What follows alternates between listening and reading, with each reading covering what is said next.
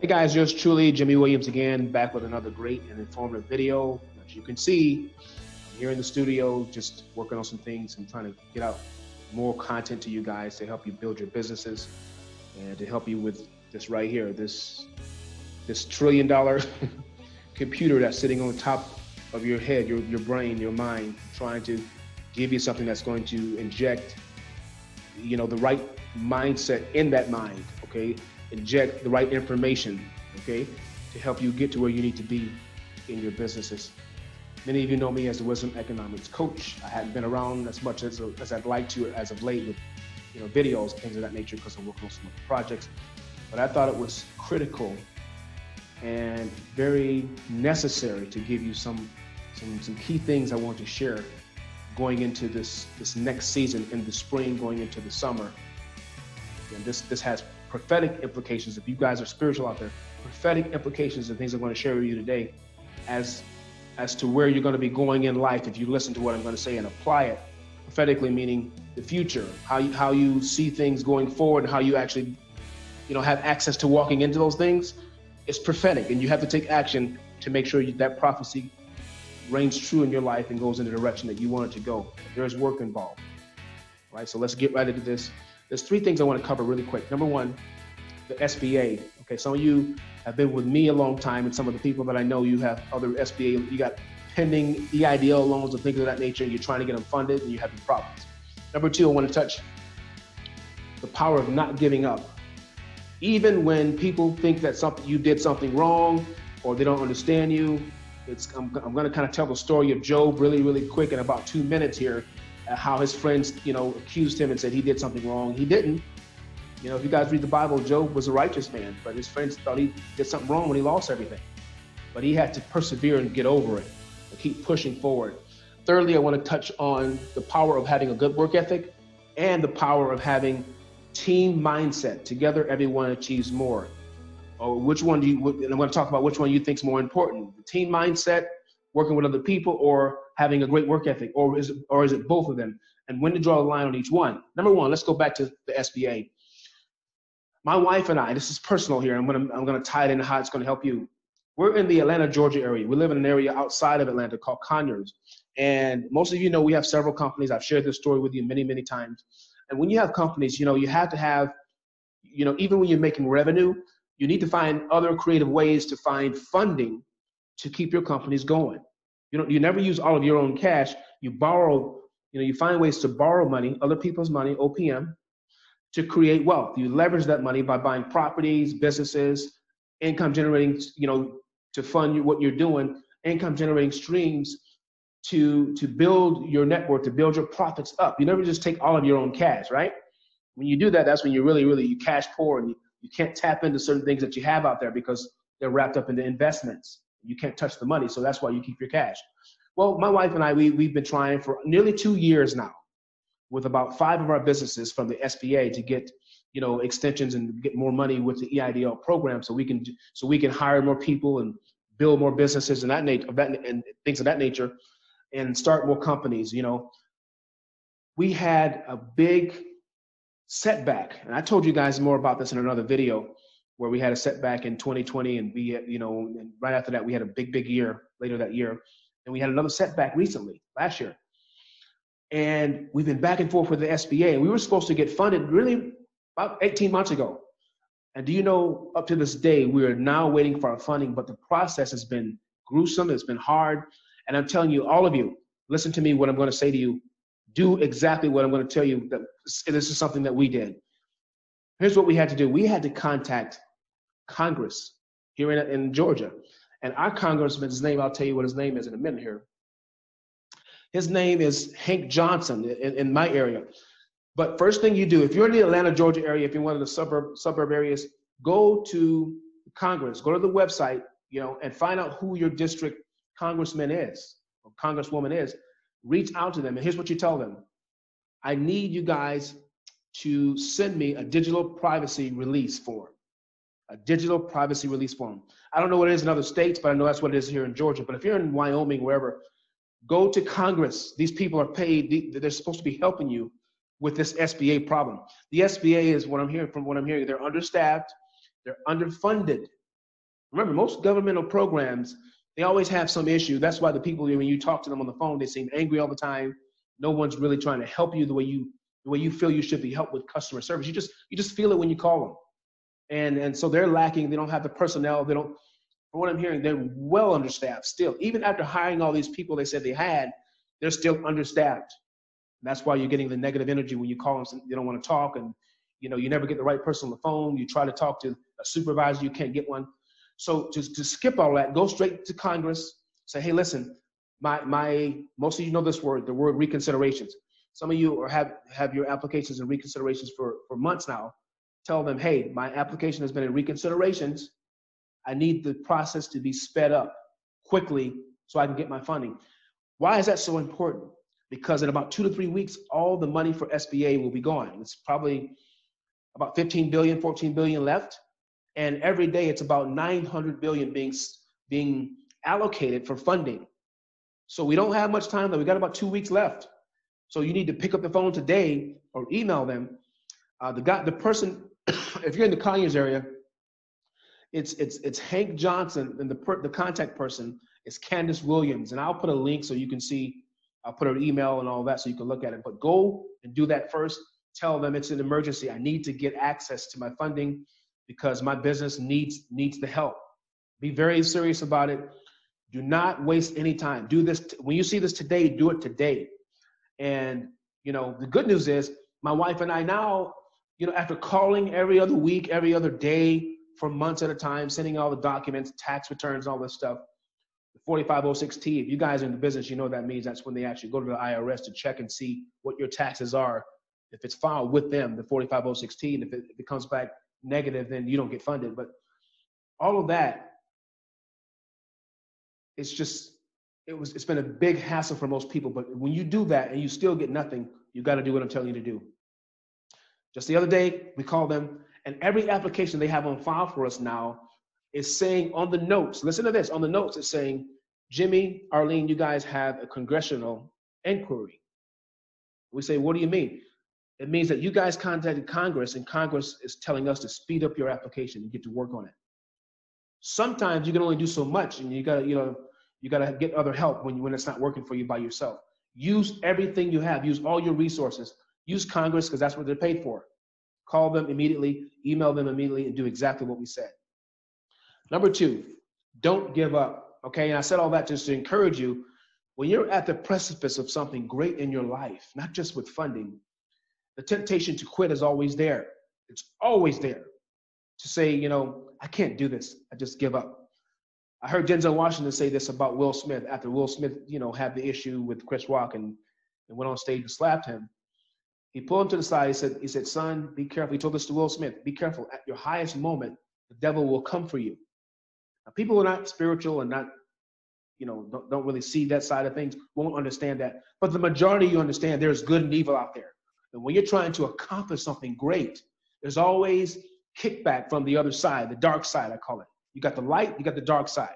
You got people, when they have a gun in their possession, they are just straight up evil. They will do evil things with that gun. You give that gun to the right person, that gun will never go off unless it's absolutely necessary for the protection of their family or their livelihood. It's all predicated on who has possession of what. So when you're trying to do the right thing, there's always something against you. There's always an energy against good and evil. Okay? No matter what it is. You got the Father in heaven, then you have satanic forces that oppose his people, period. So what I'm saying to you is when you're right about to give up, there's always something great about to happen. That's why you can't give up.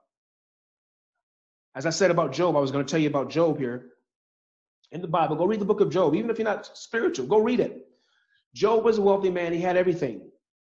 He had everything. Cattle, land, beautiful daughters. Had about 10 kids, 7 sons, 3 daughters. And the father called him a righteous man, a man that had no spot. Perfect.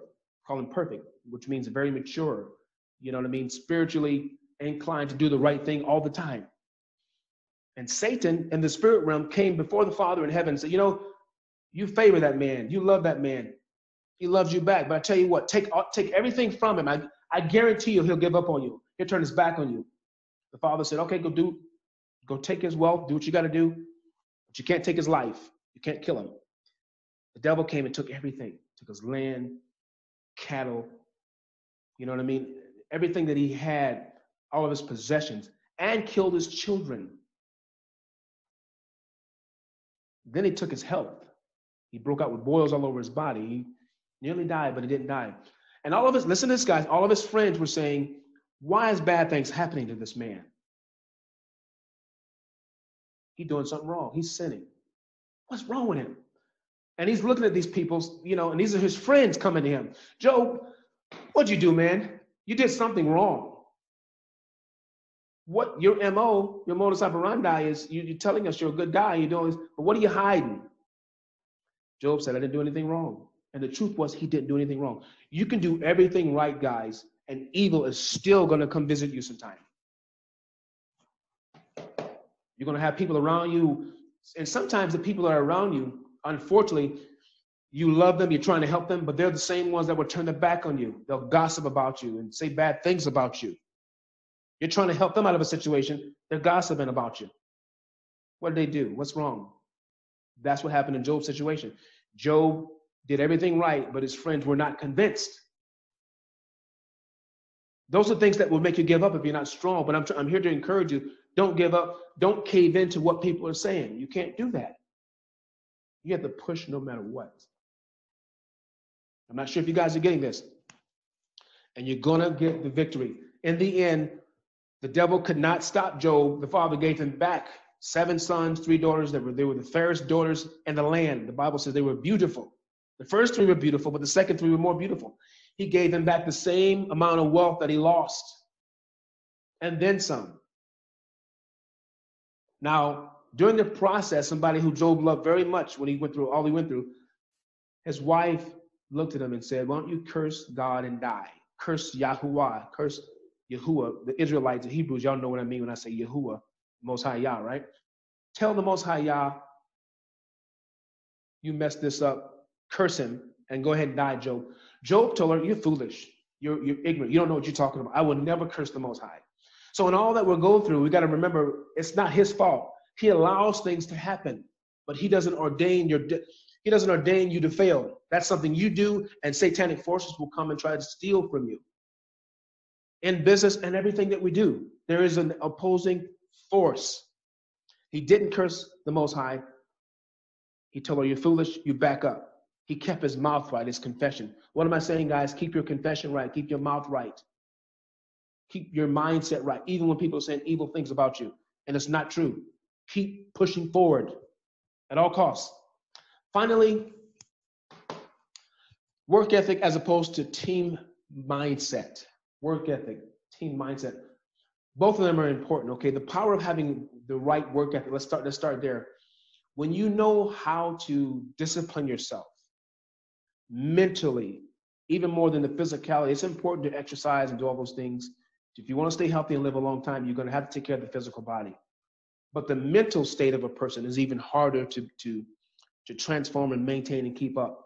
That's where all your major decisions are made. And when you transform your mind and your subconscious mind, that's going to lead your life. But you have to have the right mindset to do what you see Tiger Woods doing right now. He got in an accident less than 2 years ago, almost had his leg severed, and he's in the Masters now and doing pretty good. That's mentality. That's mindset. That's the will to win. And not just having the mindset. When you get the mindset, now you got to put the work in. That's not always physical work, but a lot of times it is. He had to go out and rehab and do all these things and to get his body back, and now he's in the Masters. And he might just make the cut to go and see if he can win this thing.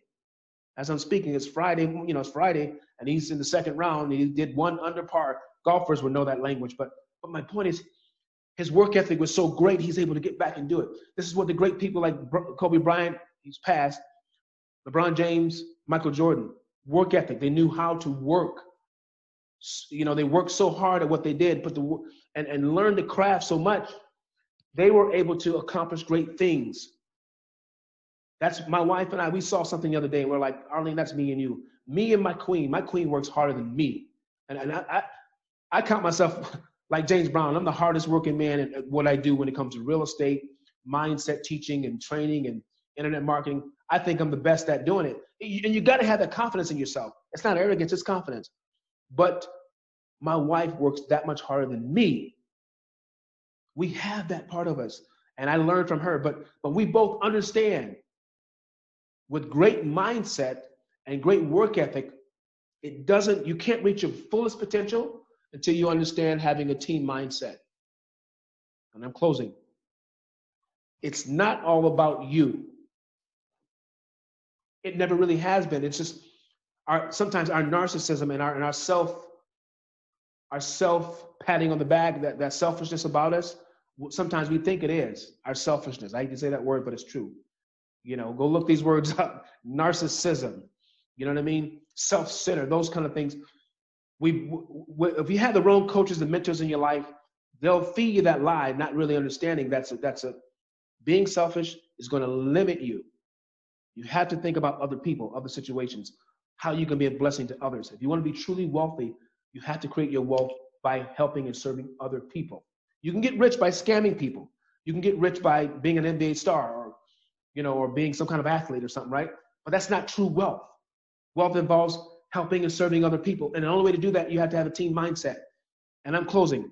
I always tell you guys this. If you have the biggest stick, I'm being very graphic now, in the room, men and women, this is a metaphor. You got the biggest stick in the room, then you're in the wrong room.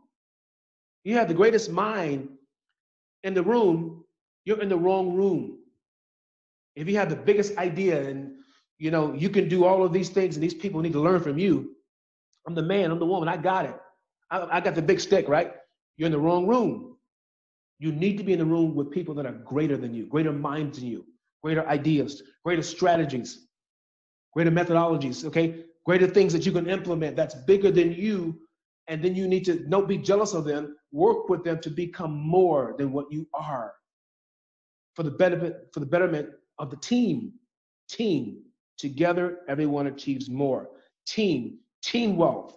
Don't try to make $1 million by yourself. Give your team 700,000. You keep 300,000. Even if you're the brains behind it, share with them, because without them, you wouldn't have nothing. No, I said that wrong. You can have something, but you cannot reach your fullest potential and have more than you ever thought possible without them. You're gonna have a plateau somewhere in here, and you're gonna stop right there because it's all about you. But the sky is not even the limit. The heavens are not the limit. The third heaven is the limit, right? The heavens we haven't seen yet when you work with other people and give them a chance to somehow impart and help what you're doing become better, become more aggressive, more progressive, more futuristic. You have to be, and I always say this, being ahead of the competition is one thing, but staying ahead is another thing. You need to have people that can do things that you cannot do. And you have to humble yourself and understand that, okay, I have gifts, I have abilities, I'm a leader, but I need more leadership around me. The Bible says it this way: out of the counsel of many, you have wisdom. Wisdom comes in the counsel of many. Okay? The counsel of many, not a few.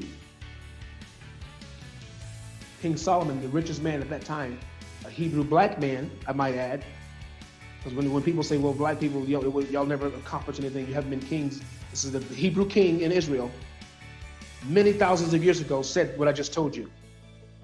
Just to give you an idea of how wealthy he was equivalent to 80 Bill Gates of today's money.